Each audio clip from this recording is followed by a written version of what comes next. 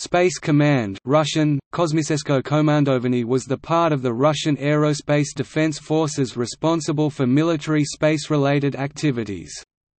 It was formed on 1 December 2011 when the Russian Aerospace Defense Forces were created as a merger of the Russian Space Forces with part of the Russian Air Force. Responsibilities of the command included missile attack warning, space surveillance and the control of military satellites. The use of the term Space Command may be influenced by the United States Space Command. Space Command was one of 4 components of the Aerospace Defense Forces, the others were Air and Missile Defense Command, Plesetsk Cosmodrome and the Arsenal. Subsumed under Space Command were 3 centers with their associated stations.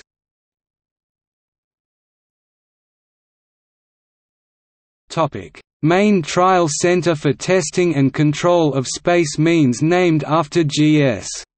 Titov. One center is the 153rd Main Trial Center for Testing and Control of Space Means named after G.S. Titov.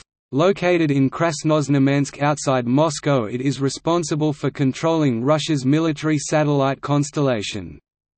It is also responsible for the testing of new equipment and has a network of remote monitoring stations.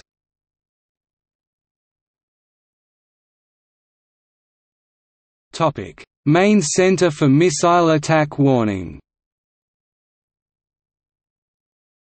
The 820th Main Center for Missile Attack Warning is the center of Russia's missile attack warning network.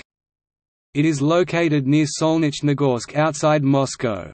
Subsumed under it are a number of radar stations, with 2, Gabala and Balkhash, located outside Russia.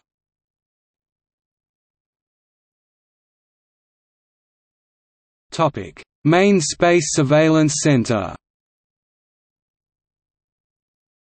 The 821st Main Space Surveillance Center is the center of Russia's space surveillance network. It is located near Noginsk outside Moscow. Subsumed under it are several space surveillance-only facilities such as Okno and Krona. It also gets data from the early warning radars. An article by United Russia said that Space Command would consist of the entirety of the Space Forces, however, as implemented Plesetsk Cosmodrome, formerly part of the Space Forces, was not under Space Command.